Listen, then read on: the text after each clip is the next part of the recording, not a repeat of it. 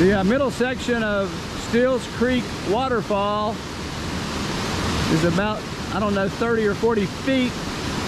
It's an incredible setting in this steep defile, these enormous stone walls, and the water is, obviously you see for yourself, it's just cut out and sanded and hewn out these enormous potholes in the stone over time, and just makes for an incredible sight.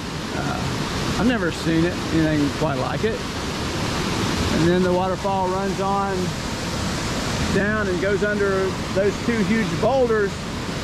Perhaps you can see the water, but I can't. I really don't want to get down in there. It's too wet, too steep, a lot of leaves. I might find myself underneath those two large stone boulders, so I better not. But this is an incredible spot here. Steels, waterfall on Steels Creek.